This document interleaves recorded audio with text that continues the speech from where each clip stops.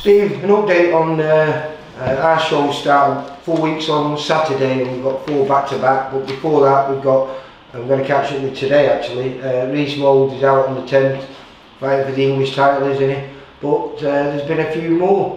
We've got Flatley out. Is Cullen, can you mention about Cullen? Yeah, I mean, I've just been looking now, counted up our fighters, Lee, and we've got 71 fighters. Yeah. So obviously on our roster we've got the 25th in Doncaster, which is doing Jimmy Addison. I think we've got 5 VIP kids out on that one. Then we've got the 4th in the Olympia. We've got 12 kids out on that.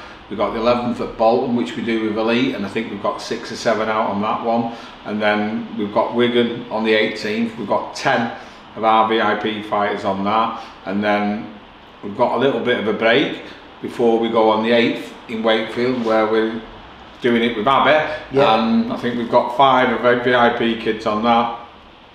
And then the 15th of April in Hull, and we've got 6 on there, I think. So that's 6 of our own shows that we're doing in the space of like 2 months. So out of the 71 fighters, I've worked out there's about 7 that I've not got dates for yet, and there's reasons behind that. But just to let you know what we're doing with the other shows, obviously we've got kids who've kind of outgrown the VIP shows now and are on TV platforms, and then kids who are good enough to go and go in the weight corners and hopefully cause some upset. So on the 11th in Liverpool, which is difficult at the moment because 11th of March. 11th of March in Liverpool, which is a Matchroom DAZN show. It's not been officially announced, but it has been all out there, so it's difficult to say who's fighting who because it's up to Matchroom to announce that. But we've got Cullen in a big fight, and it has been leaked out somewhere. I don't know where it come from, but yeah, he's fighting a top undefeated American, and it's a tough fight for him. But it's one that he's up for the challenge, and he's excited about because it'll propel him back into world level where he was when he beat Yildirim. So he's taking an opportunity on that one. Mickey Ellison's back on there. It won't take a scientist to work out who he'll be fighting. Akib Fias, who's contracted to Matchroom's on it, and Paddy Lacey, obviously because of the number of ticket sales. So we've got 4 on there. Who's the top of the bill on that one? I believe it's Callum Smith, but that's not been announced yet. Right, but from what I've seen, it's not a bad show. But to say up to Matchroom to announce that same night as we're in Bolton, so it's going to be one of those. I might be able to flip between the 2 depending on times. I don't know there. The following week again, this is to be announced, so we can't say who's fighting who. But there's going to be a show in Newcastle, and Ben Marks being added on my card are on that, simply because the local lads and sell tickets. So, you know, just a 6-rounder for Ben and a 4-rounder for Adam.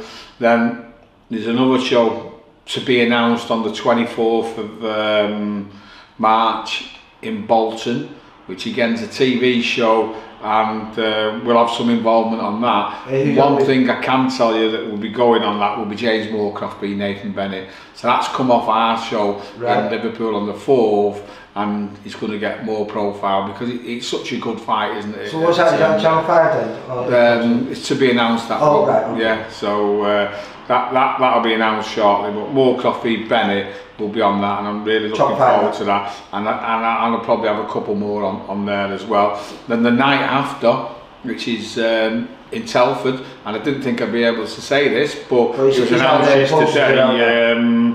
Jack Flatley's got the rematch with Nathan Heaney, so that's a good one for us. And then sticking on the TV, there's one in Sheffield that's going to be announced at the middle of April. Corey O'Regan will be on that one, and the 22nd in Cardiff.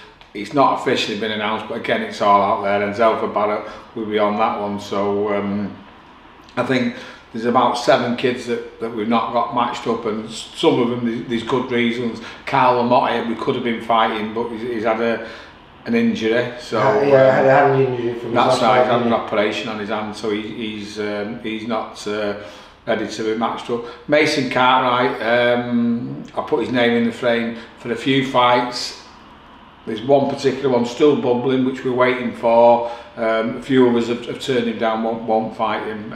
Brad Ray's still got an injury, so he won't be out till May. Tom Farrell, we're waiting to match Tom up.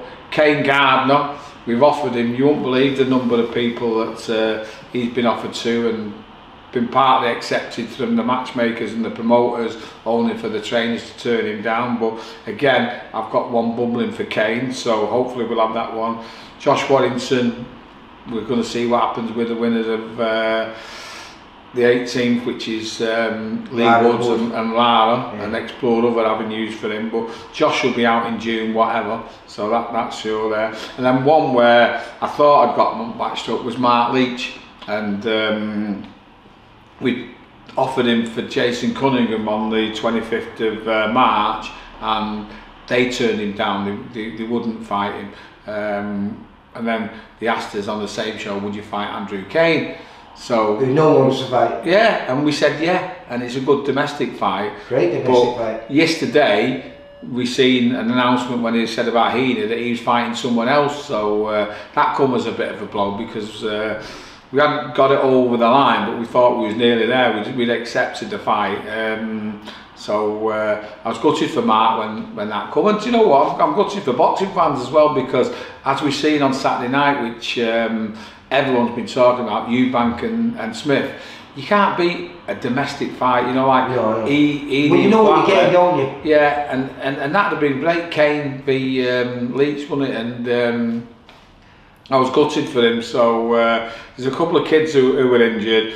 Brian Phillips, I'm waiting for a little confirmation that we've got him out on a big card. So where will that be? Well, can't speak on that one yet, but we're waiting on that one there. And then Jack Kilgannon, I'm looking to see if we can get him another opportunity. If not, he'll just have to fight one of our shows. So you know, we're really there. You know, there's a lot of pressure when you've got 70 odd fighters to keep them all active and in so you're busy, in the right fight. So even though I was looking for January to be a wind down January and to concentrate on me engineering, I've been busy getting everything right for the lads, and I'm quite pleased with it. And I think we've got some cracking shows of ourselves, and obviously we'll go through them one by one. Maybe next week we'll do the one for Doncaster, and we'll do them week by week. You know, we'll start telling you what we've got on the Olympia. I'm looking for a decent fight for Brandon Diard, who can top the bill there. And we really want to push Brandon this year.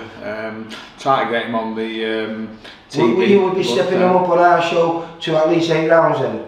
Listen, we're going to get what we can get. I mean, there's a couple of opportunities. Problem is getting people to fight him. I mean, that is the problem. Why would you want to fight him? He's difficult, and you know, as I say, Bolton's going to need a top of the bill with Moorcroft now changing, but you know, the good shows and the tickets are going well. So anyone wants tickets, they know the lads there, get onto them and enjoy a good night and tune in the telly, because our lads are always in exciting fights on the telly. You know, we don't handpick opponents like a lot of people, mate. We understand the promoting and we get on with it.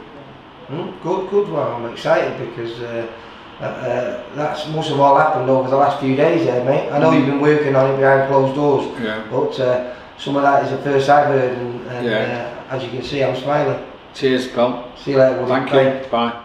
Boxing info, news and latest interviews, amateur and pro, across the north.